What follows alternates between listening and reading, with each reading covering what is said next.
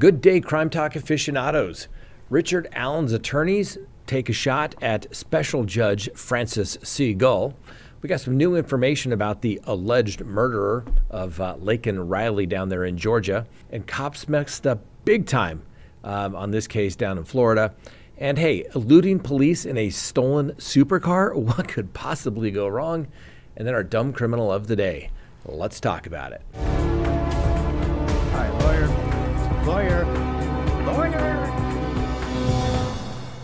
Good day, everyone. My name is Scott Reich, and this is Crime Talk. Thanks for joining us. You know the drill. Subscribe if you haven't, like if you do, leave me a comment below, hit that little bell for notifications, and remember, you can listen to the most fact-driven, unbiased true crime podcast on any of your favorite podcasting apps. Before we get to today's docket, first, busy day. We had the Karen Reed trial. It has ended for the day.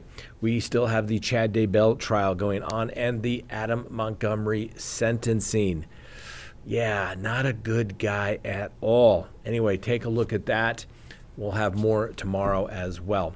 All right, let's go ahead and open the record for May 9th, 2024, and first on the docket, the attorneys for Richard Allen in the Delphi case. They take a shot at Francis C. Gull, or I should say his attorneys, their attorneys. The attorney for the attorney of Richard Allen takes a shot at the judge. How did they do this? Well, as you remember, there was the contempt proceeding, and the judge found that the prosecutor did not meet his burden to say that the attorneys for Richard Allen were, in fact, in violation of the gag order, or that they should be held in contempt for violation of the protection order. Okay? So the attorneys for Mr. Allen filed a motion titled Petition to Strike Gratuitous and Demeaning Commentary and or Findings from the Contempt Order. And the motion is pretty straightforward. It says on January 29th, Prosecutor McClellan filed his verified information of contemptuous conduct. Despite Mr. McClellan's failure to follow proper procedure, the court afforded him a hearing on his spurious allegations. Defense counsel's motion for summary denial of the state's verified information and contemptuous conduct was incorporated herein. The only issue before the court was whether Mr. McClellan, the prosecutor, could prove beyond a reasonable doubt that the defense counsel acted willfully and intentionally in relation to purloined discovery materials and accidentally misdirected email and violating a gag order. The court held that the prosecutor, Mr. McClellan, failed to meet that burden. And then the court referenced the preponderance of the evidence standard was unnecessary and not applicable to the issue raised. The defense states in their motion, several defense counsel with over 100 years of combined experience testified and submitted affidavits that the defense counsel in this case conducted themselves properly, typically for counsel representing a citizen accused of crimes and with due diligence and care. The court has no experience in representing a citizen accused of committing a crime. Ouch. And the motion goes on, it says the court's commentary and findings of sloppiness, negligence, and incompetence are outside the issues not supported by the evidence, gratuitous and unnecessary, demeaning, and have no legitimate purpose in relation to the court's order. And this is the line. In rulings on most of the defense pleadings, the court simply wrote, denied without hearing. The lack of such brevity with the contempt order illustrates the gratuitous nature of the demeaning comments. The comments and or findings referenced herein in other exhibition of the court's bias against, disdain for, and animus towards defense counsel. In addition, cause for recusal. So the question then becomes, is Judge Francis C. Gull going to recuse herself? Oh, I doubt it. You know, we talked about when the order came out and when it said that the defense counsel were sloppy, negligent, and incompetent. It was like, ooh, ouch. Never heard somebody say that, but hey, that's, okay, Judge, if that's what you want to do, that's what you're going to do. Anyway, this is an interesting motion because it probably was completely unnecessary for the court to comment when everything else is simply stamped denied without hearing. Boom. So I like the defense going after it. It's not going to change much of anything, but hey, this little jousting match that's going on between the defense and the judge, it's a sideshow, but it's kind of interesting. And when you have a judge that really doesn't like the attorneys, the question is going to fall negatively upon the defendant in this particular case. All right, some more Richard Allen news as well. Prosecutors have given notice to the defense, and what they are saying is that they want a hearing on the admissibility of certain communications made by Mr. Richard Allen to a psychologist. And the prosecution basically is alleging that Richard Allen has access to mental health services at the Indiana Department of Corrections, where he has been housed for safekeeping pursuant to the court's order. Anyway, the mental health personnel employed by the Centurion Health provide psychological assistance and counseling to whom Mr. Richard Allen has made statements allegedly. In particular, those statements were made to a Dr. Monica Walla. She is a PhD psychologist licensed to practice in the state of Indiana. And apparently, those statements fall within one of the exceptions to the confidentiality as it relates under Indiana code. In particular, they cite Indiana Code 25-33-1-17.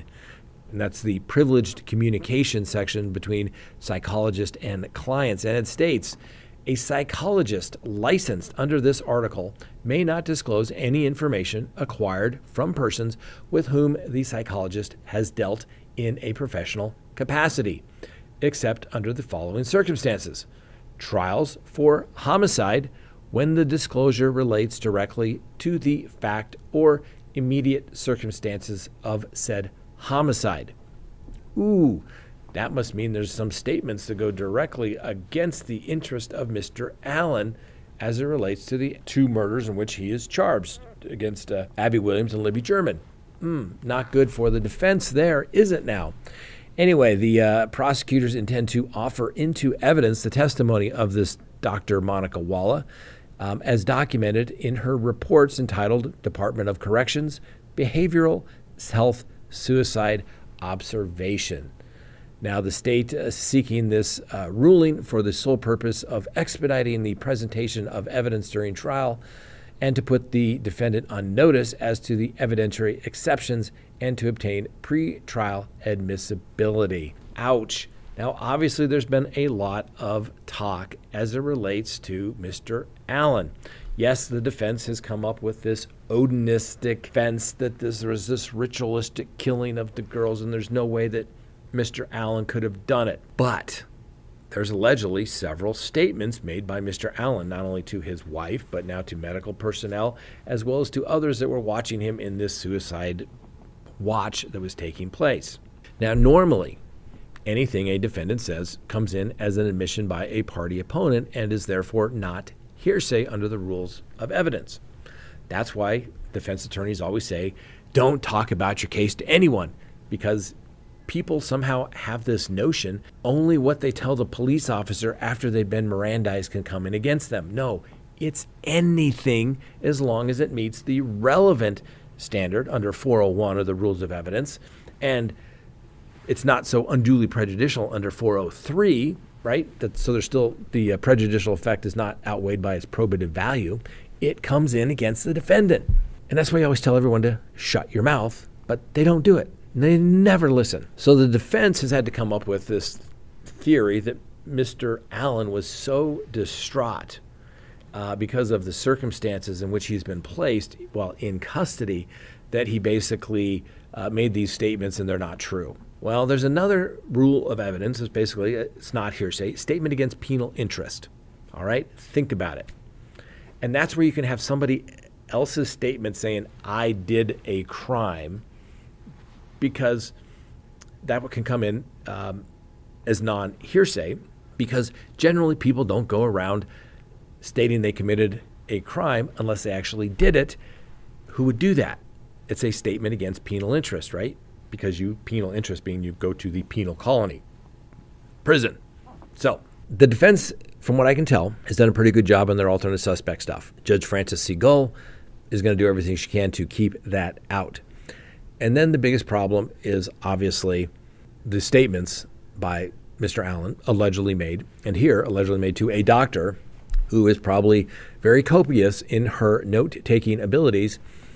And she put it in there, and when they looked at his medical records, because of the defenses that they've raised as it relates to statements being made, the prosecution gets access to those records. And therefore, that's going to be a big, big problem for the defense.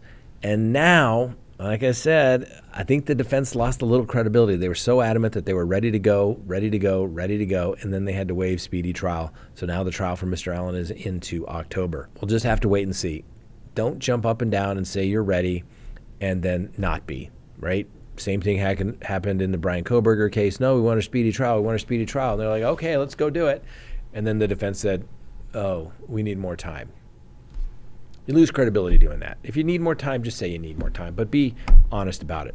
Next on the docket, more information as it relates to the Laken Riley matter. A formal indictment in the Laken Riley matter has been handed down, and the man accused of killing the nursing student while she was out jogging on a trail at the University of Georgia earlier this year has been officially indicted on 10 charges.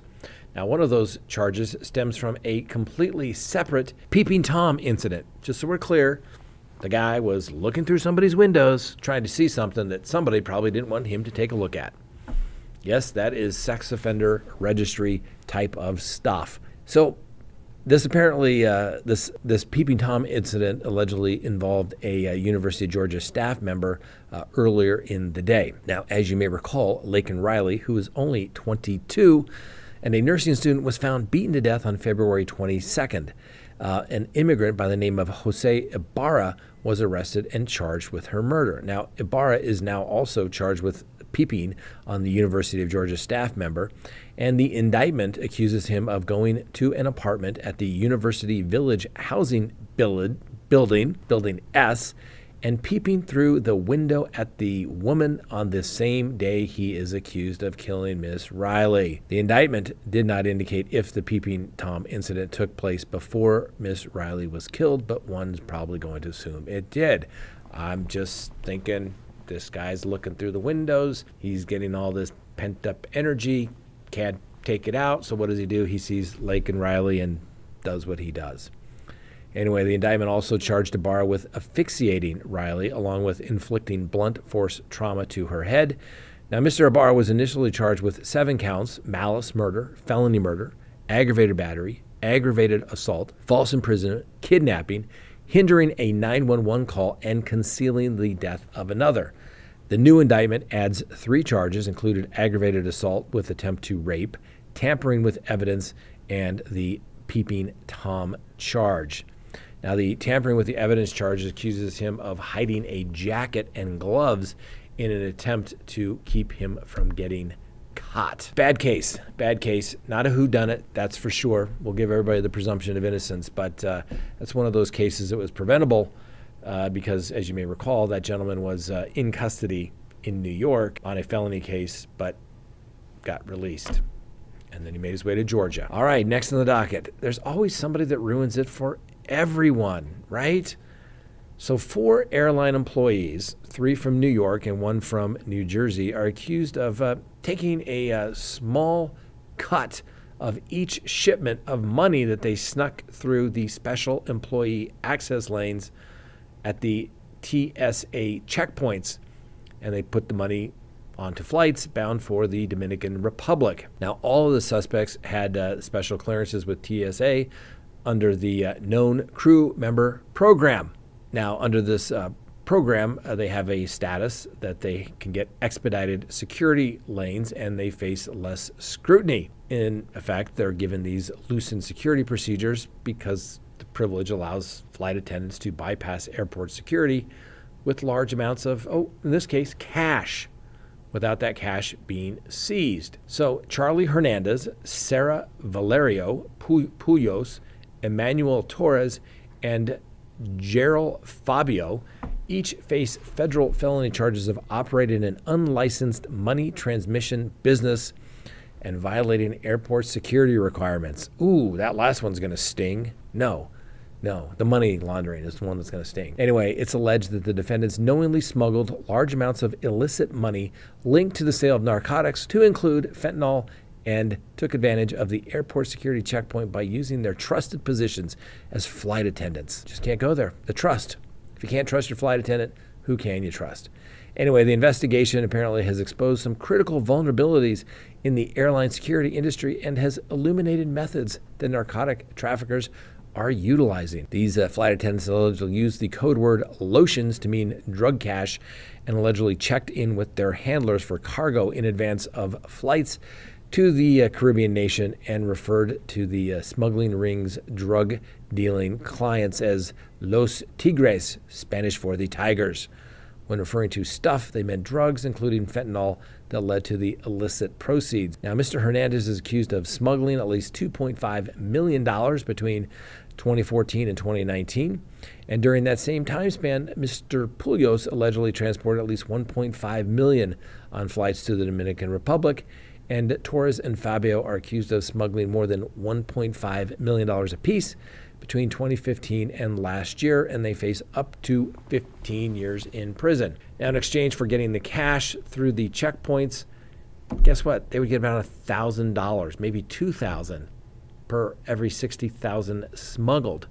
Wow, I don't think that's enough to risk all those years of your life in prison, but apparently they did. Now, Mr. Hernandez also faces some conspiracy charges, which takes his potential cut up to in prison up to 20 years. Same with Mr. Puglios for the count of bulk cash smuggling, takes him up to possibly 25 years. Now, obviously, I say this ruins it for everybody because guess what? All those pilots, flight attendants, they're all now going to get extra screening, just like everybody else. Now, isn't that terrible? In a way, yes, it is, because there's always somebody that ruins it for everybody. Attorneys used to be able to pass through the security by showing your bar card and your license, say, look, I'm an attorney, trust me. And there's always somebody that screws it up, and then we all punish, right? You should punish the person that conducted the act that got them in trouble. They shouldn't punish everybody else, but they will all be punished, and we will all be punished as well. Now, access lines for known crew personnel, I'm sure they weren't paying much attention to them because they were known personnel. They can be trusted. They're part of the team, right? And besides, they're spending too much time over there telling grandma to take her shoes off and scanning the walker or cane that grandma needs. I don't know. I had to fly commercial last week, and it reminded me how miserable it is. And I have TSA and I have Clear, and it was still not a fun experience. And you wonder, well, why do I have all this stuff if I still have to take just about everything off of my person and shove it into a bag? It's always somebody that's going to take advantage of their privilege, for sure. Next, big mistake. Cops are going to pay on this one, and I mean, get out your checkbook. So a United States Air Force airman was killed at his home after police allegedly forced their way into the wrong apartment and shot him as his friend that he was FaceTiming with, she saw the whole thing. So Air Force Senior Airman Roger Fortson, this young man was 23 years old and apparently a very good airman, and I'll explain that in a minute. He was identified as the young man that was shot in the shooting last Friday afternoon, and it took place at an off-base residence in an apartment complex down in Okaloosa, Florida. Now, the Okaloosa County deputy was responding to a report of a disturbance and reacted in self-defense, allegedly after he encountered a 23-year-old male armed with a gun, according to the police. Now, a witness who was on FaceTime with Mr. Fortson during the time of the shooting claimed that Fortson heard a knock at the door and asked who was there. He didn't receive a response, but heard another very aggressive knock. So Fortson peered through the peephole, but didn't see anyone and actually got a little concerned because why are people knocking on your door? So Mr. Fortson retrieved a firearm that he had, was completely authorized and legal to have. And when he returned to his living room with the gun, police allegedly pushed through the door, and guess what they did? They saw him and shot him 6 times. The witness, who was on the Facebook, obviously was quite traumatized during the whole shooting and recalled that Fortson said, "I can't breathe," after the shots were fired. Mr. Fortson was given aid, but ultimately died at the hospital. Now, the deputy involved in the incident has since been placed on administrative leave while the shooting continues to be investigated. Now, this young man was based at the Special Operations Wing at Hurlburt Field in Florida.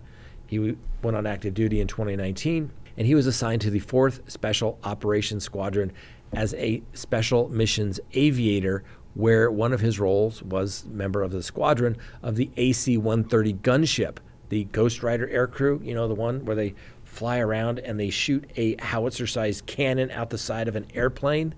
Yeah, this guy. He didn't get there because he was some kind of a dirtbag. No, this guy was a good kid. And we'll have to wait and see. I'm sure there should be body cam images, but the cop got it wrong. Should he be charged? I don't know. We'll have to wait and see.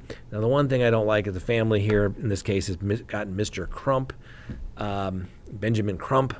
I just don't like that guy. I know he's doing their job. Everybody's entitled to an attorney. But this guy, I don't see this as some sort of racial thing. This is just a cop that got it wrong, that killed a young man. He's certainly not going to be a cop anymore. Shouldn't be.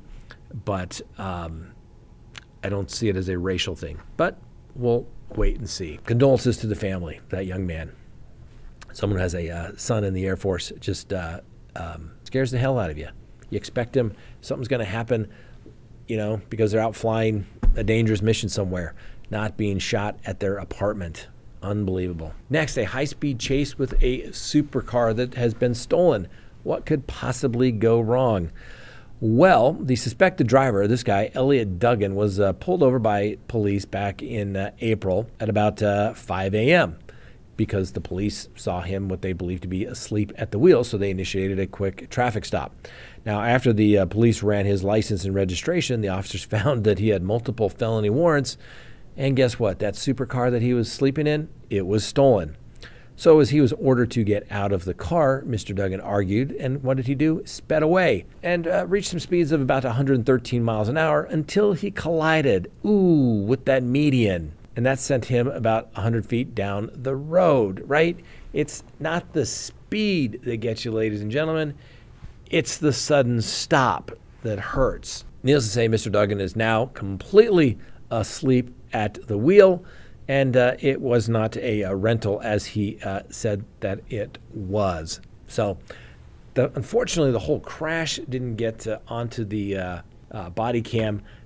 Anyway, as Mr. Duggan sped off, things didn't end so well because he's now completely asleep forever.